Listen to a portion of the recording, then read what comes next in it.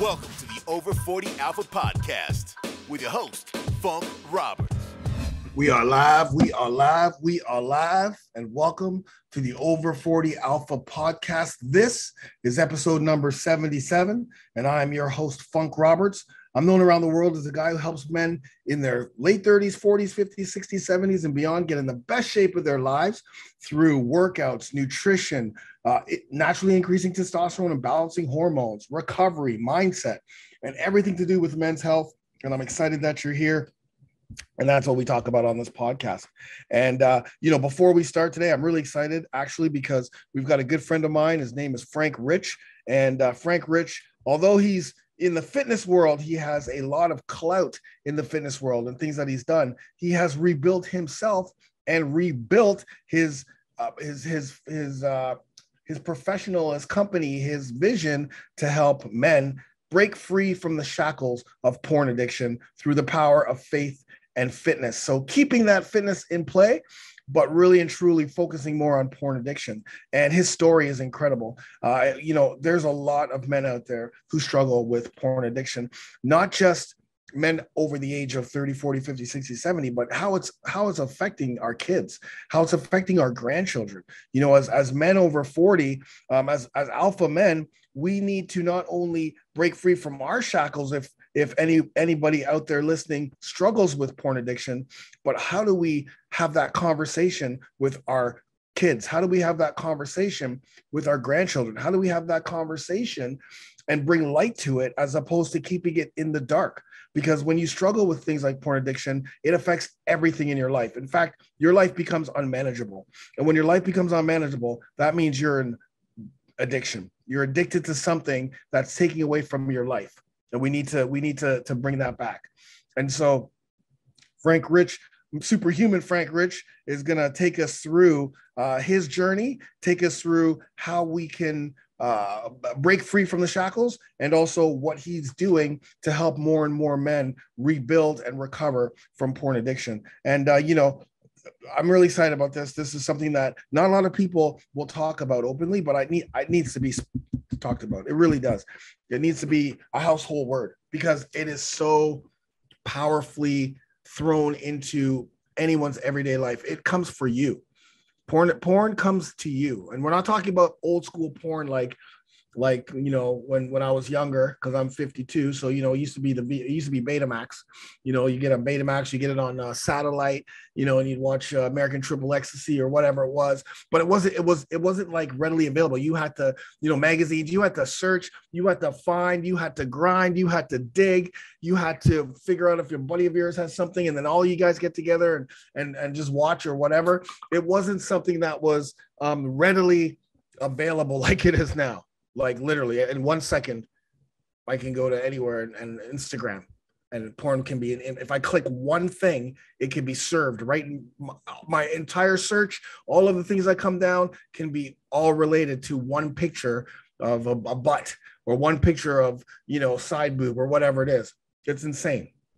And it's coming for everybody if we're not shining a light. So Frank's going to shine a light. And before Frank shines that light, if you need help with your fitness, with your health, it's 2022, it's January. Everyone has, our resolutions, our goals, what have you. Fitness is always up there, but it's always the one that always gets thrown to the side. Then definitely 100% join over40alpha.com. It's $1, guys. 30 days. I'm going to hook you up. I'm going to make sure you lose 7 to 20 pounds in 30 days, joining the Over 40 Alpha Brotherhood, and then joining 10,000 men over the age of 30, 40, 50, 60, 70 all over the world, completely transforming their lives, completely changing their lives with monthly workout, follow along workouts. We've got weekly coaching, 10 a.m. Sunday, every Sunday. We do a weekly live coaching call. I mean, it's an insane program, and you get all access for $1. So go to over40alpha.com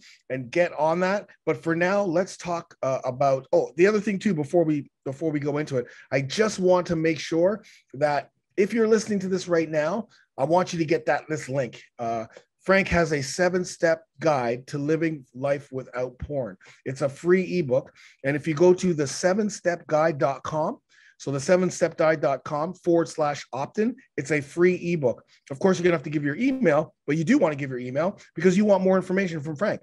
You want Frank to help you because that's what he's doing. He's helping men out there. And this is not sex addiction. Sex addiction and porn addiction are two different things. They're two different types of addiction. It's like alcohol and narcotics, two different types of addiction. So really, truly get that the TH7 SEVEN step guide to .com/opt-in and jump on that right now and sit back, listen up, and let's break free from the shackles of porn. Get it done. We are live. And I am super excited today to have my good friend, Frank Rich, in the house. You know, Frank and I have known each other for many, many years. Met each other here in Toronto and then, back and forth online. And I was on Frank's podcast and, Frank's done a lot in the world of fitness, regarding your muscle building program, certified trainer, nutrition coach, bodybuilder, entrepreneur, building a massive following and helping so many men build this masthetic physique, right? I remember that masthetic physique, man. I love that. I love it. And now the transformation into, taking something that really affected you in your life and now sharing that and helping others is incredible. And this is kind of like one of those taboo conversations and topics that it's not very comfortable for people. It's comfortable for people who are in addiction or using or in a specific, strip joint or whatever, but it's not something that you want to, talk about openly. It's something that we hide. And so today, Frank is going to take us through porn addiction and how that affects us, how that affects men, and how that affects our kids as well. So thank you so much for being on the podcast, Frank. How you doing, brother? I'm doing great, brother. Good to see you, man. I'm, really looking forward to this conversation, man. Just great to see your face, hear your voice again. Yeah. Glad you've kicked that COVID thing, man. And I want to honor you, man. I appreciate you for opening up, your podcast here for this conversation. You hit on a couple of things here right at the beginning. It is a taboo conversation. It is something that we try to keep secret. And I think just knowing that, it's like, okay, let's open up the box there and kind of talk about the elephant in the room. Like, why is it so taboo? Why is it such a secret? And I just want to maybe kind of set, the preface here. Like, I'm not going to come at this from a morality standpoint. Yes, I am a believer here. It's a big part. My faith is a big part of my life and my story that we've, gotten to this point. But I don't want this to be a like good versus bad conversation. It's not something I'm really interested in. And I think that's where a lot of people come when they hear this conversation. They're immediately thinking like if they've been consuming porn or if they've been watching porn, like we're judging them. And that's not where I'm going to come. I'm hopefully going to be able to provide a little bit of insight, a little bit of education on some of the science, what it's doing to our brain. And then I'll kind of let you see where we want to go here, Dan. But I'm grateful for you for opening up your platform here today to have this conversation. So thank you. No problem. I mean, it's very exciting. So let's start with you. How did you get in the fitness industry first? And then how did this occur? Like, how did that transformation into porn addiction occur? Yeah, no, great question. Fitness has been, really been a part of my life forever. Growing up, I was an athlete. I was a competitive athlete, all through, elementary school, into little league, into high school. I was, I lettered multi-sports in high school. I didn't go beyond that. I don't have a resume like yourself of traveling the world playing professional sports, but, I competed at a moderately high level, through my teenage and high school years. But at the same time, like I also kind of always carried like a little bit of extra fluff. Like there was no talk about nutrition or healthy eating, like kind of growing up. We ate dinner out of a box many nights. We ate what was there and readily available. So, I definitely struggled with, I guess you would say maybe some confidence issues kind of as I was getting into my teenage years, like not really comfortable taking the shirt off. Even though I was like a high performing athlete, I had that kind of like little bit of layer of fluff on the outside. So when I graduated high school, like I made one commitment, like when I left the small town where I was going to school, and I said, the next time these people from this town see me, they're going to see a completely different body. So it was that first summer right out of high school, man. I joined a 24-hour World Gym Fitness. And I just fell in love with it, man. Obviously you can see I got a couple posters of Arnold behind me here. The Arnold's Bodybuilding Encyclopedia was one of the first books that I ever picked up, and I still got it. You can see it on the corner here, right behind me. But so I fell in love with it, right out of the gate, man. And I mean, that first summer out of high school, my body change. I mean, I probably dropped 20 pounds of fat, probably put on 25 pounds of muscle. I mean, it was rapid. And I realized then that I had, you know, the proclivity to put muscle on, not at a like very easy level. Like I'm not a pro bodybuilder IFBB, but the ability for me to grow and get stronger was something that I was gifted with. So I fell in love with it, man, you know, right at 18, 19 years old. And it stuck with me, you know, until my mid 20s. So, you know, I attended school, you know, university here for 2 semesters. I knew that schooling wasn't going to be for me. We'll probably get into kind of my entrepreneur journey here as well later on today. But, you know, through corporate America in my, you know, my early 20s and just kind of landing small time jobs, like I started writing programs for people just on the side. You know, I'd gotten, you know, at that time it was the ISSA certification, just because I wanted to kind of educate myself a little better. So, you know, I started just kind of writing programs for my friends and people that would ask for me. And then when I was 24, I got hired at a local gym here, huge gym franchise. They're no longer around. They sold to LA Fitness. But that was my first taste of like working, I guess you could say, in the fitness industry. So I was a weekend sales manager, selling memberships, selling personal training, kind of bringing people into the gym. For one, I realized like the fitness industry has the ability to make a lot of money. You know, I was making 6 figures, you know, 24, 25 years old, just selling gym memberships. So I was like, okay, there's something to this as well. And that's when I got introduced to the sport of bodybuilding. So I met my first coach, I met my first trainer around 25, started competing. This would have been 2008. So from 2008 till, you know, really when I met you, which would have been 2017, I identified as a competitive bodybuilder. Like it was a big part of who I thought I was and who I wanted people to see me as. And it stems from a lot of that insecurity that I had when I was a young kid growing up, because I thought if people would see me and respect me as this big, strong, kind of alpha masculine man, then I would immediately earn their respect. So for me, it became like the core part of who I was, training, bodybuilding. Now I left the gym industry shortly after 2009. So 2010 to 2013, I was very successful in kind of corporate America. I was doing corporate recruiting, high level stuff there, making a lot of money. But I found myself after like a year and a half, you know, I was making $150,000, almost $200,000 a year.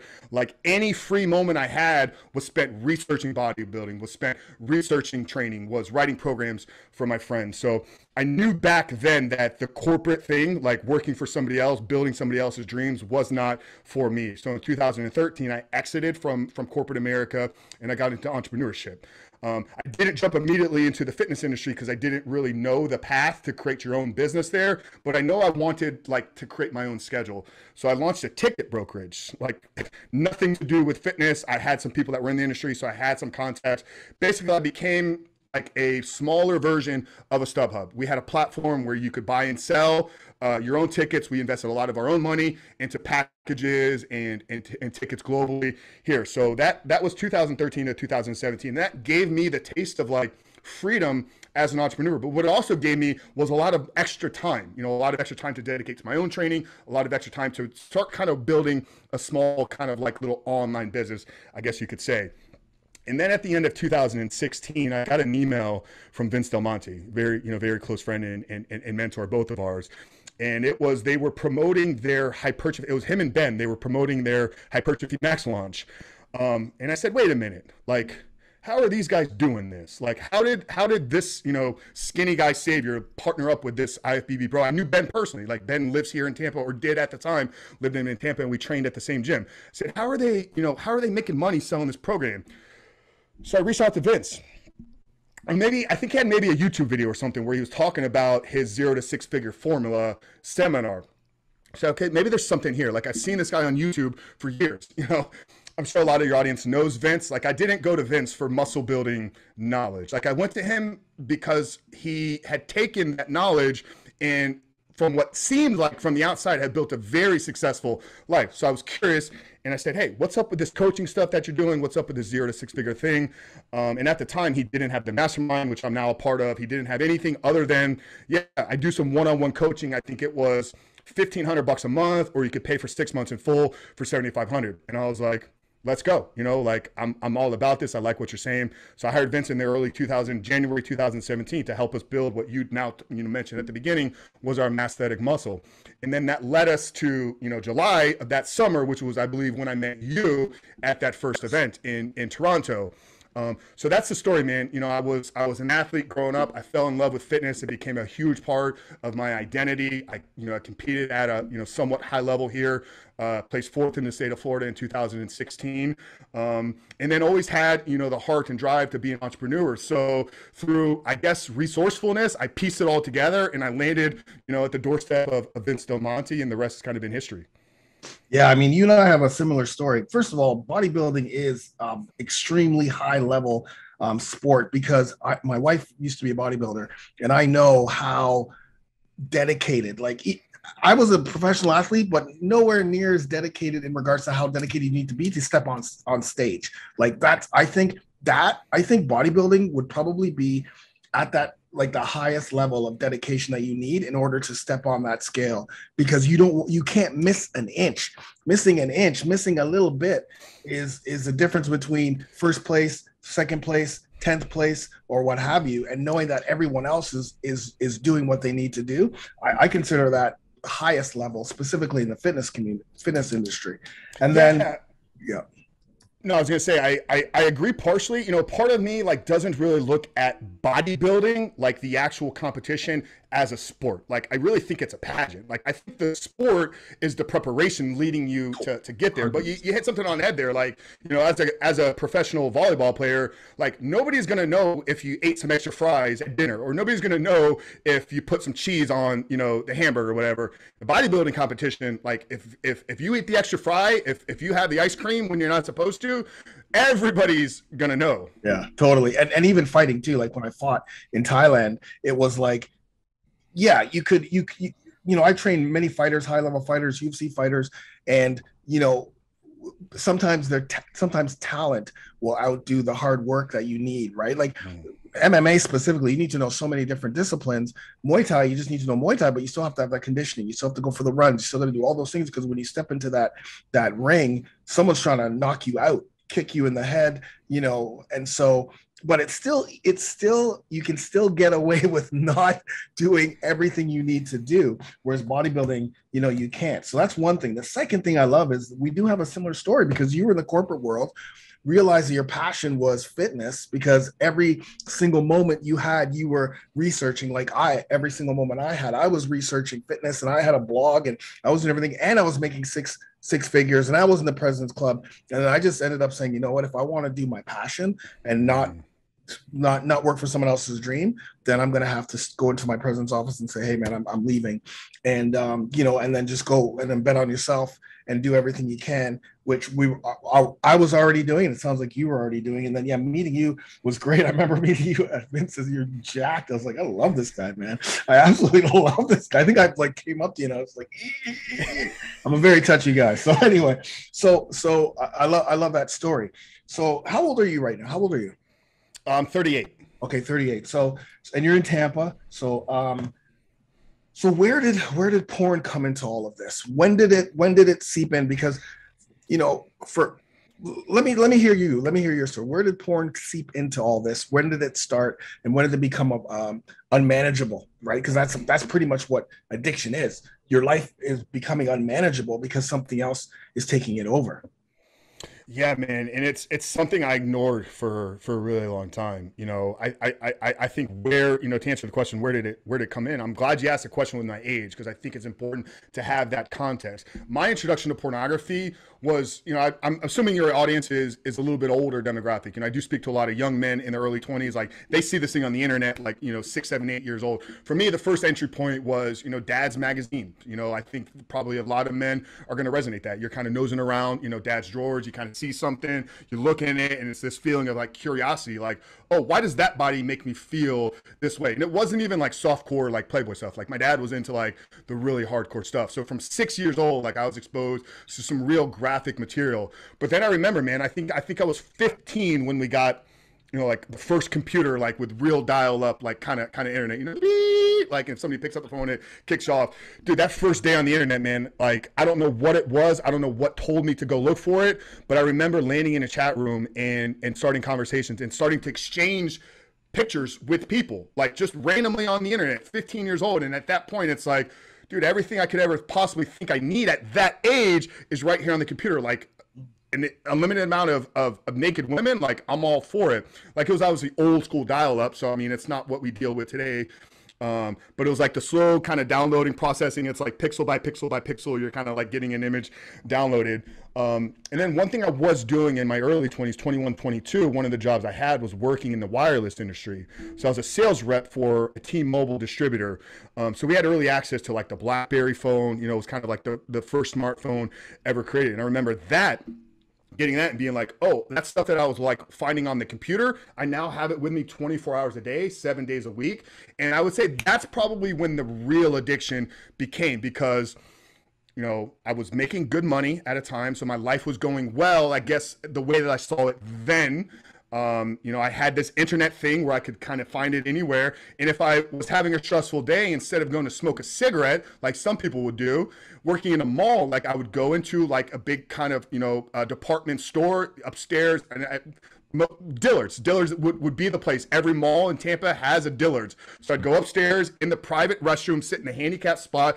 You could be in there for an hour, not a person would come in. So this would be where I would, you know, I would take my quote unquote smoke breaks, and it would be a porn break. So I knew like back then that it was probably a problem. You know, most guys watch pornography, I think is what, you know, a lot of people are going to say, but I don't think most guys are taking breaks in the middle of the day to go watch it while they're supposed to be working. So that's when I kind of early on, you know, in my 20s knew it was a problem. And then as I got into kind of some serious relationships through my 20s, you know, I would get off of it, you know, if the relationship was going well, but I always found myself back into it. And then I remember one relationship specifically, like I thought I was good at like hiding everything and deleting it. Somehow she was able to find like the real history, and she's like, what is this? And it became a massive, massive problem in our relationship. So this is like late 20s, early 30s.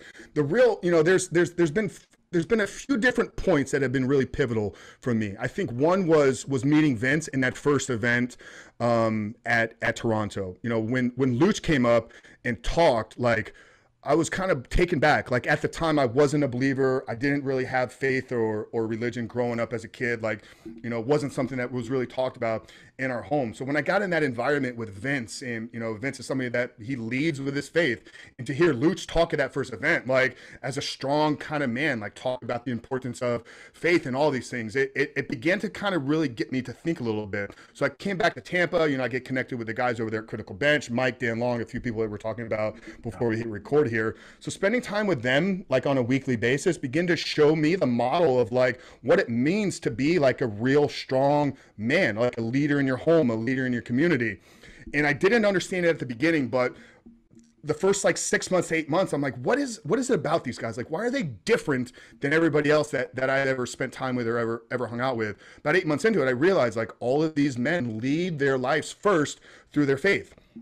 So, you know, to kind of make a long story short here, you know, I surrendered my life to Christ on October 18th or October 22nd of 2018. In those first, you know, 4 months, like there's a Christian, like I had no clue what I was doing. You know, my spiritual mentor was like, dude, find a church, like start showing a church regularly. It's like, just open your Bible up. I was like, what do I read? He's like, just read Matthew, like just start reading every day, and the book will speak to you, and God will show you what you need to read. But I didn't understand that first. So as we turn the clock, it's funny, we're recording this kind of, you know, New Year's, you know, 2022. So as we turn the clock in 2019, like I was ready to really clean up my life. I was drinking too much. I was spending a little bit too much time partying. And this was after me being saved. And you know, I was also watching porn. So I spent that first month of January, no alcohol, no drugs, no partying, nothing, lost 21 pounds, got on the carnivore diet. And then I had a conversation with somebody on February 14th of 2019. And this was with a man that I respect a lot, like a former Marine, very strong kind of alpha presence. He's actually episode 2 of my podcast. But out of nowhere, he starts talking about his porn addiction and how he was using breathing exercises to kind of overcome and harness some of his sexual energy. And it was the first time I ever had another guy openly confessed that he had a problem with pornography. Now, at that point, I'd already been thinking about my own issue. I'd already been kind of researching, like, what is this doing to my brain? Is there a way out of this? How do I find freedom? But I hadn't had a conversation with anybody. It was all kind of internalized. But him sharing what he was going through kind of like gave me the freedom to be like, okay, here's your time, Frank. Like, just see where this conversation is going to go. So it's ironic, it was a day of love there. I was in a relationship at the time, something that, was a very big reason why for me at the beginning, because we were about 2.5 years into our relationship. And it was at the point where it's like, now or never, do or die. Like, is this going to be the future, or are you guys going to part, and go your separate ways? But I knew that if we were really going to pursue moving forward, like, she needed to know the truth. So I made a vow on that day, February 14th, 2019. I'm going to repeat it probably, a few more times here because I think it's so fundamental. I made a vow to Zach. I said, brother, I want to thank you for you sharing this because it's given me the freedom now to talk about my own struggles. And I made a commitment to him. I said, I'm never looking back. I'm committed to removing this thing out of my life. But I need to do two things. Zach, I need you to hold me accountable. Will you be my accountability partner? He said, absolutely, brother. Anything you need. The second thing I said, I need to let Stephanie know the truth about who I am and what I'm doing. Like, I don't think it was any secret that maybe I watched porn, but I don't think she really understood that it was a porn addiction. So the next day, that morning, I kind of go into my closet at home here, where I had a secret computer. Like, I literally had a computer that nobody else had the password to. The only thing I did was watch pornography on it because of that previous relationship in my early 20s where I'd gotten caught. So I'm like, nobody's ever going to catch me again. So I grab the computer, walk into the room where she's at getting ready for the day. And I'm like, hey, Steph, like, I just, I want to kind of have a conversation with you. She gave me this odd look, like, why are you holding a computer? So I go, I know I probably watch porn, somewhat regularly, but I don't think you really understand the severity of my addiction. And I just put it all out there. I just confessed everything to her. We're both getting extremely emotional. She's breaking down crying. But I'm telling her, like, I'm so committed to getting this out of my life. I'm going to do whatever it can. And I'm going to start by destroying, like, the direct line that I have. And I took the laptop, and it sounds impressive when I say that I destroyed a laptop with my hand, but I just ripped it apart. It's two pieces that kind of fold together, but I had one piece in each hand. I literally tore it apart down the middle, so that was kind of a cool part of the story. And then, I followed up with Zach, and I knew that day that something was going to come out of this. I couldn't tell you what it was back then, but I knew that this was going to be a foundational part of the beginning of a new journey for me. So that was February 15th, 2019. Now, those next 3 months, man, like, everything in my life changed. Literally, the way that I saw the world began to change. I understand it now through a neuroscience lens because my brain rebooted and I got free of this addiction. But I said, other people need to know about this. If this has happened to me, like, other people need to hear this story. And that was the genesis for me starting the podcast, The Superhuman Life, is I just wanted to put this story out there in the world. And I saw an opportunity because I was somebody that had achieved things. I was a high performer, competing at a high level bodybuilding, really studying personal development, studying psychology, studying all these high performance principles.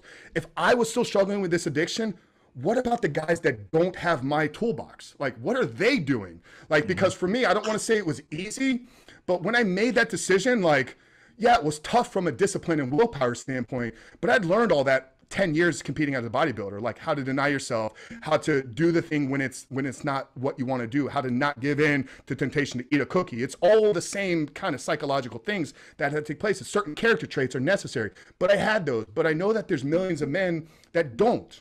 And that's not a knock at them if I say you don't have the character traits. It's just you haven't put yourself in a position to learn and develop those things.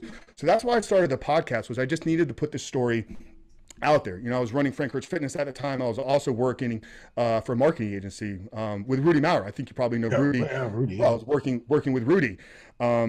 So that was it, man. I didn't see a coaching business. I didn't see anything that we're really doing today other than a place for me to have conversations about my story and my journey and to invite other people on. About 6 months into the podcast, though, like, everything changed, man. Again, like, people went from sending me messages and emails daily, like, thank you for your muscle building tips. Thank you for helping me build 10,000 muscle or help me lose 15,000 pounds, which is great. Like, I love that. I love that I can help somebody change the way that the physique looks. The messages start to be, thank you for your openness. Thank you for your vulnerability to have this conversation. And then, can you help me? And I was like, wait a minute. I don't know if I could help you. Like, I just flipped the switch and kind of decided to change. So I was like, maybe. And this will get us now to like early 2020, right before the pandemic. I was at an event. I was at one of Vince's event, and they were teaching this kind of like, SMS post tactic where you kind of put a post out there. I'm looking for 5 guys that do this and want to achieve this. And I was like, okay, this looks like something. I'm like, let me see. Let me see what happens if I put these. So I literally that week, and I put the post out there, threw it up on my Instagram, which my Instagram had only been talking about muscle building at this point. Like, I had no mention of porn, maybe a little bit of my story through the podcast, but it was still about building muscle. And I said, hey, I'm looking for 5 guys that are sick and tired of living with their secret habit and are committed to removing porn out of their life in the next 4 months. I'll personally coach you, provide the support, accountability, and everything you need to reboot your brain. That day, there was $6,000 in my bank account. Not there before, but 6,000 came in like from that post, and it said, okay, shit, now I got to build a program, like, because I sold it before I had it developed. Different topic there, marketing concept, but that was it, man. That was the genesis of Rebuilt Recovery. February 2020, landed the first 2 clients, and those clients were really allowed me to build the curriculum in real time, because I got real live feedback. I got real input from this is working, this isn't working, this didn't make sense this week, can you refine this? And now we've obviously spent the last 1.5 years, almost 2 years, really perfecting that program. But that's it, man. I don't remember the original question because I kind of took it all over the place.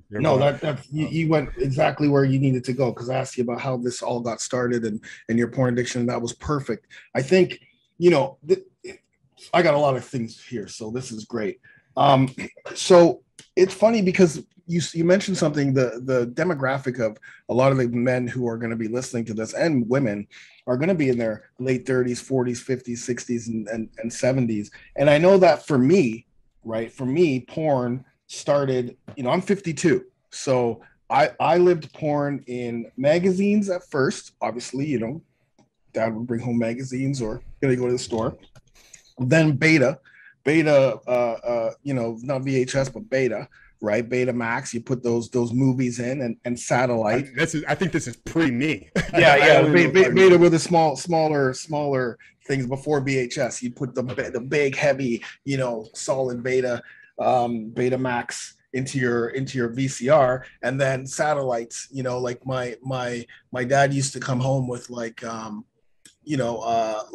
most fathers, I guess, I don't know, but my dad came home with a lot of, betas with satellite stuff on there, and so during my high school, it wasn't available, like there was no web, there was no online, so you had to work to get it. And then when you got it, you're like, okay guys, let's come over to my house and let's watch because porn back then was like a whole story, like it was literally like a movie, like you're sitting down watching a movie.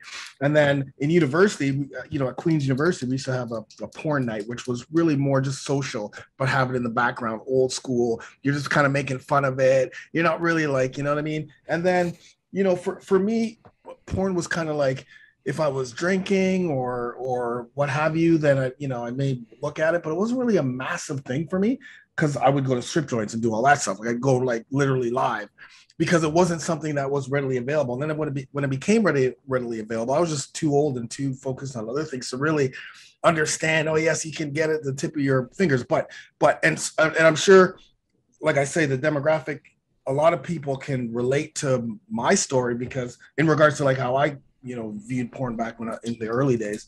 But we have kids, right? We have sons, we have kids, daughters, sons, whomever it is, that can get very affected by this, and even younger kids too that can be affected. And we have to have that conversation, as fathers and mentors, to ensure that it may not be a problem. What I mean? Like I got it's 25 years old now, but I don't know. I'm going to ask him, hey man, do you watch porn all the time? Or, it's just a question that it's kind of like the birds and the bees, are you doing drugs and are you watching porn? Because it can become a massive problem. And I'm, one of the things that I want to ask you is, and this may be with you, but you're coaching now. You're doing a lot of coaching and mentoring men and helping them with porn addiction. So you must, know about what's going on with porn in general, like how it's affecting many men. And first and foremost, how does that affect the way people look at women? How does that affect the way men look at women? Because I know that there's the incels and there's all this other stuff. You know, we had a massive incident that happened here in Toronto where a guy who was an incel, which are guys who hate women and hate good-looking guys. And I don't know the deep into it, but my wife kind of gives me the overview of what incels are. And then because as a in forensics. And so anyway, he jumped in his car and ran over and killed a whole bunch of people down our street. And my wife was one of the forensics who was processing the scene. And so how does porn affect guys and women, like that relationship? Yeah, it's a great question, and I'm so glad you added all of that with your story. I appreciate you sharing that, man. We have coached a lot of men, and our range of men that I've worked with is 18. You know, I obviously can't work with children, but I have worked with an 18-year-old high school senior, and I've coached guys into their 60s. So it does affect everybody, no matter what your age is. And I think it's important to when we're going to talk about everything from this point on, the effects, the harm, the side effects. I want to preface it under the context that where we're going to go now is talking about internet streaming pornography. It is a completely different drug. It is a completely different animal than everything that you talked about, the magazines, the VHS, all the other stuff. What is referred to in the neuroscience world, this is not my terminology. This is coming from doctors and researchers and people that are exploring and researching dopamine reward circuits in our brain. Pornography is identified and recognized as what's known as a supernormal stimulus. So everything we're doing right now, there's obviously a lot of kind of going on behind the scenes in our brain. There's synapses and firing and things are kind of happening all the time when you're consuming. As people are listening, when I say certain things, triggers certain responses. So everything we're consuming is creating responses in our brain. What happens with pornography, though, is because it's so readily available. There's an infinite amount of supply, 165 years of pornography on the internet right now. You'd have to sit down straight for 165 years just to consume the amount of pornography that's on one site. So it's all this readily available. And every new video creates a new neural response. So first, second exposure, what ends up happening is create a new baseline of dopamine in your brain. So dopamine is what's referred to as the currency of addiction, the currency of motivation in your brain. So you establish a new baseline because it's that first hit. It's like, whoa, this is something like my brain is not created or not wired to handle. It's super normal. Like there's nothing in the natural world that'll create the stimulus response of dopamine that you get from pornography. Yes, some hardcore drugs, meth, cocaine, like these real high dopaminergic drugs. And I'm not saying porn is the same as coke. Like that's not what I'm trying to say. The response in our brain, though, is very, very similar. Now you asked about the perception of women and what it does to the male's brain. So they've put scans on the person's brain while watching pornography. And we have different circuits and they're different areas of our brain. When you watch pornography, the part of the brain that lights up is the part of your brain that is associated with recognizing and identifying objects. Okay, so when I see this cup here sitting on my desk, if I was going to go grab it, there's a part of my brain before I can actually reach out and grab it that's going to say, that's a cup, that's an object, I need to go grab it to pick it up. The different part of your brain when I look at you, when I see you, there's a different part of the brain that is activated. That's a part for a relationship. That's a part for a connection. What they've noticed is through brain scans is when you're watching pornography, the part of the brain that lights up is a part that is associated with objects. Okay, so where this leads you to is men talk about, I objectify every single woman that I look at. Because through neuroscience, what fires together wires together. So every time you sit down and watch pornography, your brain is lighting up in the object center. But you're seeing the human physique. You're seeing a person, or what you believe is a person. So you're beginning to wire those connections that when I see people become objects in my life. So this can be sexual objectification, or this can be where a lot of relationships in my life, when in my 30s, it's like, it was no more about a mutual relationship. It's what are you going to do for me? What financial gain are you going to bring to me? What fun gain? What party gain? Whatever it was. Every relationship that I had became transactional. It became part of like an object. It was a relationship not with a person, but a relationship with the object, the person that I have. So that's probably the biggest thing that I just wanted to make sure that we get across. It's literally you're wiring and programming yourself that when you see people, you begin to identify them as objects. I'm not really well versed on the incel community, so I can't really speak a lot to what you're saying there. Obviously, know that they're out there. I think that many of those guys, like if I could get my hands on them for 90 to 120 days and reboot their brain, their entire perspective on the world would change. I think so. I 100% think so too. And wow, that was big. I love how you brought neuroscience into this because that connection is very important. I always tell people that we don't. Our prefrontal cortex is where we make the most important decisions in our lives. Executive function. Absolutely. And so that doesn't happen. That doesn't completely develop until you're 21. Now this was when I was in university, when I was doing neuroscience, it was 21. I don't know what it is now, but it's 21. So you're thinking an 18, 19, 20-year-old, and 21-year-old who doesn't have that prefrontal cortex. Now their brain is totally messed up. And not just that person, because your prefrontal cortex can be damaged in many different ways throughout the life. Specifically, if you're addicted to something, that thing is you don't have those inhibitions anymore, right? Like your inhibitions drop. What you think is right and what you think is wrong, that's totally messed up just because of that consistent and constant addiction to whatever it is.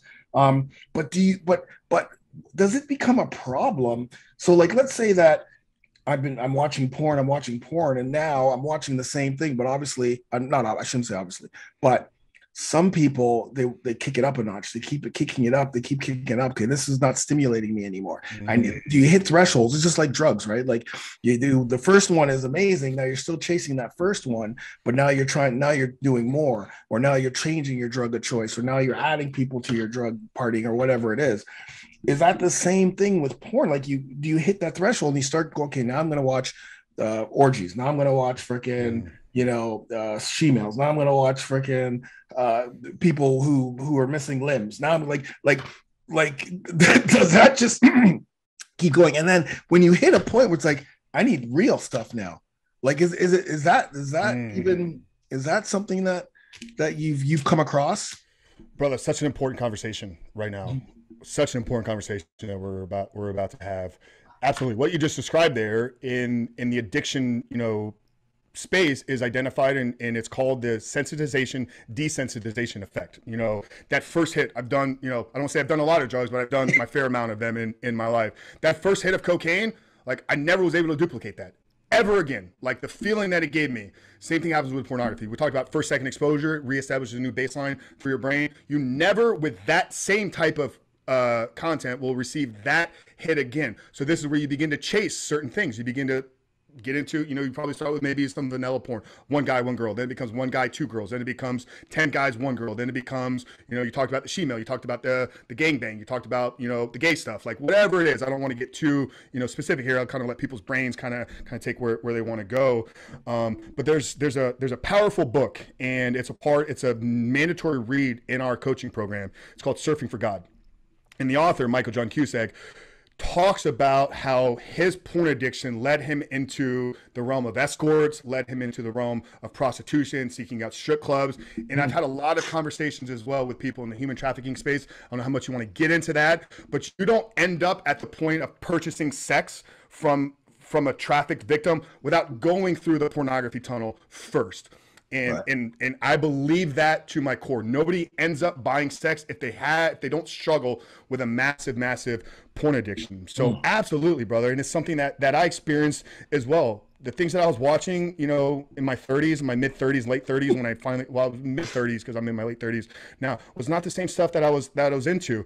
And then it gets even more dangerous when you begin to try to bring that into your relationship. This was something that I struggled with because I thought I had these certain desires and needs. So I had a woman that was willing to, sleep with me. It's like, well, why can't we just do the stuff that I'm hooked on? It caused a lot of tension and real, fights within our relationship because like, why won't you do these things? I'll just go get this from pornography. So very important conversation right now because absolutely, like once you establish that new baseline, it becomes like, I need more and more hardcore graphic materials. And this is where you kind of get that chaser effect. Like, anybody that's had like a coke problem, like you'll spend all night looking for the next hit. Like, if you got a massive problem with pornography, it's not about the finish Many times it's the pursuit of finding that next image. Like I'll talk to a lot of guys. They're like, I watched porn for 8 hours today, but it was like 20 to 30-second clips and I was on to the next video, because the dopamine comes in the pursuit of the goal. Like dopamine is a chemical of motivation. So it's designed to help us go out there and tackle the world and create businesses and build skyscrapers.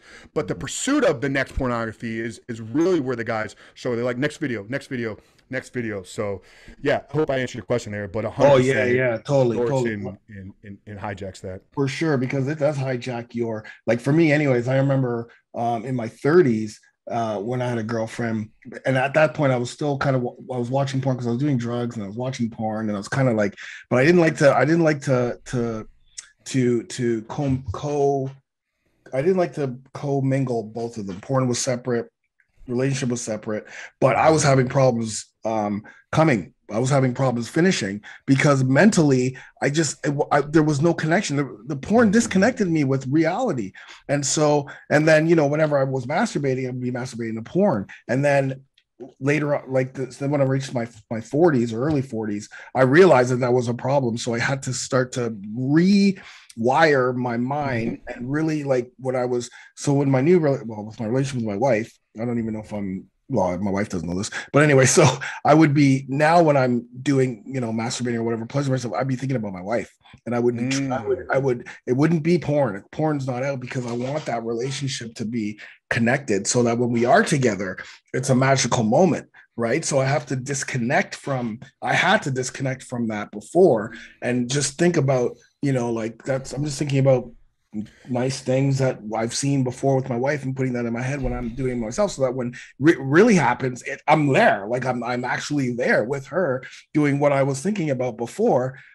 It's amazing. It's actually, it literally. You understand this because you understand because you study the brain and neuroscience a lot here. What fires together wires together. So attaching the act of ejaculation or the masturbation and release to visual images versus real intimacy, like you begin to create, that is the pathway for you to get to that end result. Like I've had conversations with men that literally will have to watch pornography while having sex, or watch pornography like while their girlfriend is kind of going down on them, just to kind of keep it up. And one other thing I wanted to talk about, because we briefly touched on the kids and kind of how it distorts like your own perception of reality and what real sex and intimacy is. I'm not sure if you saw the Billie Eilish thing that came out. She's a pop star here in the States in December. So young girl, young woman, I think probably in her late teens, maybe. I think she might be in her early 20s. Like Billie Eilish is her name. She was on the Howard Stern show, or whatever he calls whatever it is that he's doing. But she talked about how she was introduced to pornography at like 11 years old. And over time, because she got into these hardcore things that we described why it happens, this began to kind of distort her perception of what sex is. And I've heard a talk. It was by Clayton, who's the founder of Fight the New Drug, incredible kind of anti-porn organization, really raising awareness. He shares a story about a young boy, 12, 13 years old. Kid's excited, like he's got kind of like a little girlfriend. He wants to go on a date with his girlfriend. So the parents are like, we don't want you going out in public. Why don't you just bring her, over to the house? We'll set you guys up in the car. You can kind of have like an outdoor kind of car kind of driving thing. I don't know if they had a movie playing, but they were just kind of let the kids kind of hang out in the front yard, inside of the car. They leave them be, 13 years old. We'll check on, every couple hours, whatever. But we want you guys to have your kind of freedom. They return back like to go check on the kids, and the kid literally has his hands around the girl's throat. Like she's kind of like holding on. She's like, what the hell is going on? And he literally was all like simulating, like strangling her. And they pull him out of the car. They're like, what are you doing? They're like, well, I love her. Like, is it what I'm supposed to do? So this kid had been like, literally had been introduced to porn, and he'd seen this hardcore abuse graphic material, and it literally warped his perception of what real sex was. He thought he was supposed to strangle a girl that he had feelings for. So, I mean, we can go so far down that hole. I have a lot of podcasts, for the parenting stuff. I had a guest on called Chris McKenna, who runs an organization called Protect Young Eyes. But that's something I'm really passionate about, because those kids are the future. Like I got maybe 60 years left on this earth, and then I'm gone. But I want to make sure that we leave it good. These kids growing up, like this is our future. Like we need to educate them. We need to have the real, honest, vulnerable conversations with them. Like Chris says, like porn should be the most popular word in your house if you have kids. So yeah, I just wanted to make sure we kind of added that caveat there with the Billy. We are definitely going to revisit this specifically in the parenting, because this conversation we're having right now is about anyone who's listening. Well, it's about everybody, but anyone who's listening who has that problem, who knows they have that problem. You need to reach out to Frank, and you need to listen to this entire podcast. We're not done yet, but I'm just throwing that out here. And then after that, after they hear this, we need to have another podcast episode about parenting, because you said something very, very, very, very, very, very important. It is a different world out there. Just with my guys, with my over 40 alpha men who use this program, a lot of them struggled at the beginning because they didn't know how to use the app. They also, I'm not computer savvy or whatever the words they use when they email customer service. And still to this day, there's a lot who kind of struggle with the online thing. But that's just because we at our age, we weren't really, we grew up at an older age in this, technology world. Your kids, your grandchildren live in it. So as soon as they get a phone, I'm not even going to say the computer now, because the computer seems to be even more, it's starting to become more archaic, right? The only people who really use computers is people who have, jobs or whatever, but the young kids are on the phones, and it's readily available, 100%. Whether you think you can put the protection on or not, they're going to find it and they're going to get it. 100%. I want to add something there. I know you probably do some paid direct advertising. Like, they don't even have to go look for it. Shit. The minute they get that phone in their hand, it's looking for them. Right. And I think that's where we need to understand. Like, I say that the sex exploitation industry, so I'm going to bring pornography and human trafficking into one umbrella. Sex exploitation is one of the strongest forces of evil in the world. It is coming for you. It is coming for your kids. And if you do not educate yourself and are not aware of the dangers, it could be, I've had conversations with parents that download videos off of YouTube, and it's like, the minute I download this video, I got to put my kid to the side because I know I'm going to get hit with a pornography advertisement. If the kids are on social media, like Instagram knows that it's a boy, Instagram knows that it's a male, and if it can get you hooked on this thing, it's going to keep on their app so much longer. So these algorithms can be our friend if we understand how they work, but they can also be our enemy. And I think that's the important thing to understand, is like, you don't even have to think that your kids need to go out there and look for it, because the minute they have that phone in their hand, it's going to start looking and finding them. That was huge, actually. That was very powerful, because I didn't even, I know about that, because you just click on one picture on Instagram and now you look at your search and it's every picture is that the same as that one picture. Like, wait a minute, I was in fitness a second ago, or I was shopping a second ago, and this one thing came up. Why do I have asses in my face? In my search, I literally clicked one thing because I'm trying to find my wife what do you call it again? Leggings. And yes, it was nice leggings. So I clicked it, and now I got G-strings in my face. Like, what the hell? And then I realized, of course I have G-strings in my face because I clicked that one thing, right? And it went down that hole. So you're absolutely right. It's coming for them. It's already there. So now that conversation has to be huge. So we're definitely going to have another podcast episode about parenting. But now I want to turn into this pandemic, because the pandemic has isolated many, many, many people. So I can only imagine how intensified porn addiction has become. I don't know stats, but it must have become more intense in regards to like more people getting addicted and really living in that isolation, because addiction happens in isolation a lot of times, right? It starts everywhere, and then you begin to isolate. What have you found with the pandemic? Yeah, so for me, like I said, I really got started, really deeply in the work right at the beginning of the pandemic. So I don't know a lot. Like, I don't have a lot of, my own kind of anecdotal evidence of working in the space pre-pandemic, because it's February 2020. And then, by middle of March, like, the world was kind of shut down. One of the first videos that I did shoot, though, was how to stay porn free during the coronavirus lockdown. I think we were going to do 2 days or 2 weeks to flatten the curve. Like, it's now 2+ years later, whatever the hell. But yeah, man, you hit on a few things that I don't have stats as far as like how porn addiction has risen, but addiction in general is like up like 300%. Depression, anxiety, suicide, all these numbers shot through the roof, man. So And I mean, once again, just talking about like the forces of evil, like, you know, Pornhub, like one of the biggest sites in the world, came out offering like free memberships to their like platinum thing right at the beginning of the pandemic. So I would have to assume that it's obviously shot numbers through the roof. But yeah, I mean, it's something that you said there. Addiction does feed itself in isolation. So, you know, if you're still in an era that is struggling with lockdown, like maybe you can't meet with people in person regularly, get in some type of online community. You know, join the Alpha 40 Men. You know, join one of our groups where we meet, you know, weekly with the men. But you got to have something where you're meeting and you're having conversations with people on a regular basis. And then obviously, you know, controlling your devices, not taking your phone to your bedroom, things like that. So a lot of, you know, real tactics and hacks that you can do. But we need people, man. Like we were wired for intimacy. We were wired for relationship. It's a part, like if you're born, you know, and you're never touched, like, and they've got some research out of like, you know, monkeys. Russia, like this, the 60s and the and rhesus 70s, monkeys. Yeah, like you'll die. Like it's an important part. So you need connection, you need intimacy, you need relationships with people. So I'm assuming that's probably shot numbers through the roof, but I don't have those stats like offhand.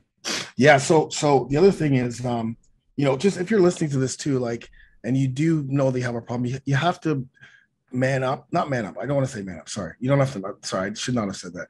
You have to understand that connecting with Frank is going to be safe. Right? Like it's a safe place, and it's a safe place to be vulnerable, and it's a safe place to change because you know, one of the things that I always tell the guys in my program is we don't judge. There's no judgment. Like you come in and you're 300 pounds and you take that first picture, nobody's judging you because you're 300 pounds. They're saying, okay, listen, this is where you are today. You're not going to be here in 60 days. You're not going to be here in 90 days. You're not going to be here in a year, because not only do you have a program, but you also have us to help you. So we're going to help you through this. No one ever judges, oh, that first workout was really, really hard. Someone's in like phase 23. The first thing they say is, yes, I remember how tough that workout was, buddy. Just keep going. They don't go, man up. You know, I'm in phase 23. Been doing this for 2 years. No, it's always, oh, dude, I remember that workout. I remember that one exercise. And then it just allows people to become more vulnerable. And although porn is a very taboo thing that like you said, it needs to be in every household. That word has to be something that you talk about all the time. It needs to be uncovered. It needs to be released, because if it's not, then the isolation and the will continue, and the problems will continue.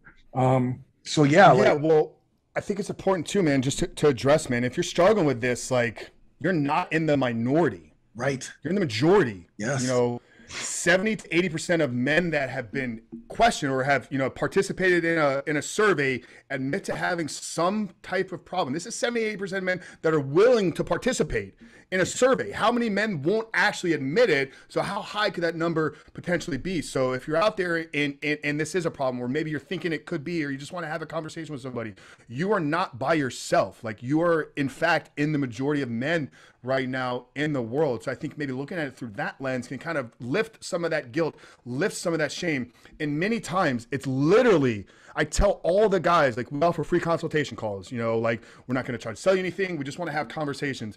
Many of the men's lives changed, just like mine did on February 14th, when I found a safe place to have a conversation. So if anything, I just want to open up a place to have a conversation, because something can only cause shame in your life if you don't openly admit it. The minute that you say that this is a problem and I'm looking to do something about it, the shame has now been removed. So I don't know if you've ever read the book Power versus Force. Like, shame is like the lowest level of consciousness. It's like death and then shame. So just getting you out of shame and openly having a conversation will begin to move you in the right direction to finding freedom in your life. Power versus Force. That's amazing. What you just said there is incredible. And Dr. David Hawkins. Okay. Yeah. Okay. Thank you, Hawkins. Yeah, that is so incredible.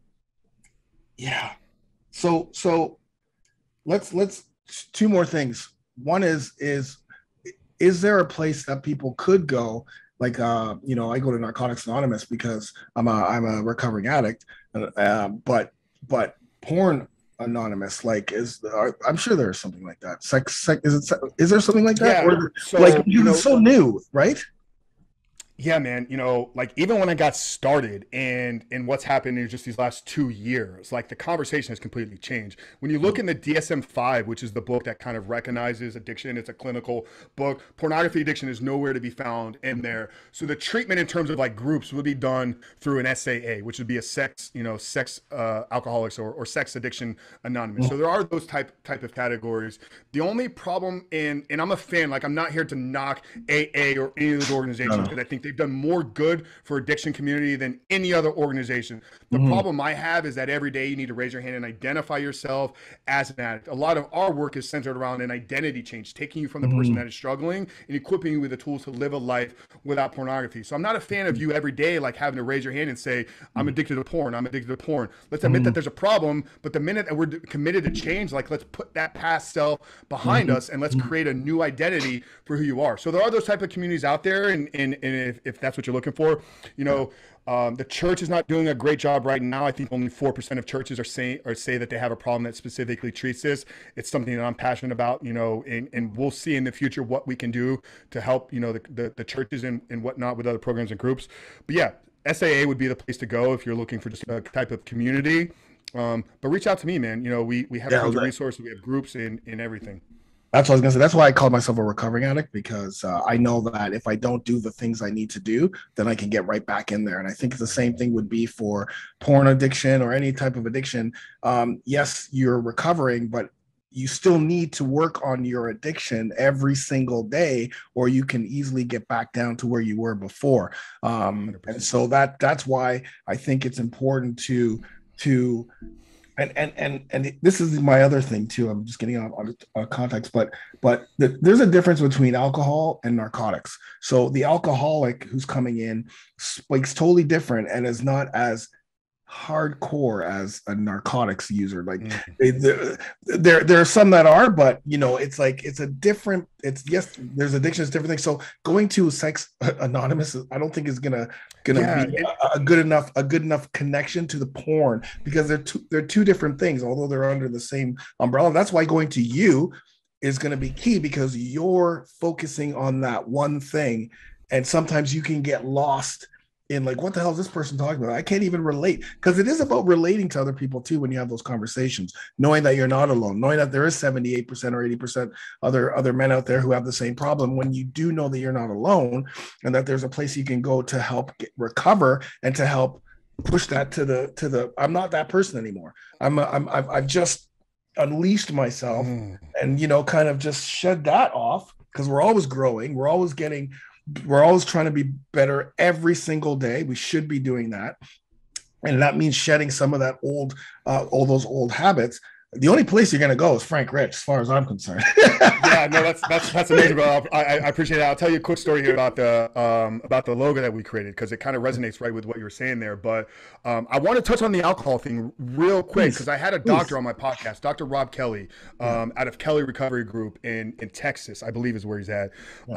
This guy completely changed the way that I look at alcoholism, because I as an uneducated person in the alcohol space, like looked at that addiction as the same as everything. Like you're holding on to a past identity.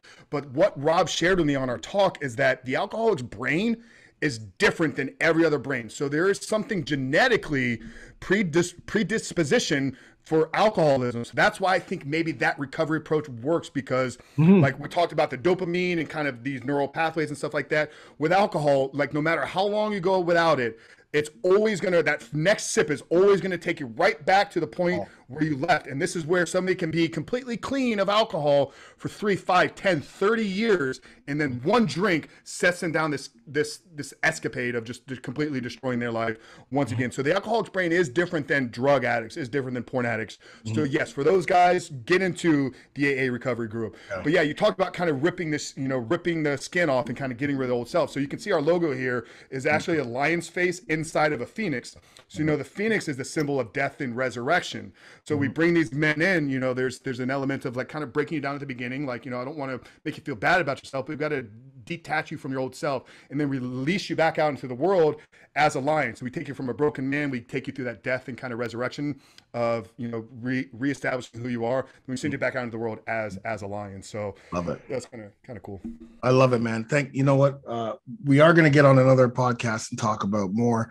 I think this is an important conversation that needs to continue amongst people in general, men and women, but obviously, you know, I'm biased towards my over 40 alpha brothers. So, and men in their late 30s, 40s, 50s, 60s, and 70s who were trying to we're trying to rebuild a better community, and we can only do that when we rebuild ourselves, and then we rebuild our families, and then we rebuild our communities.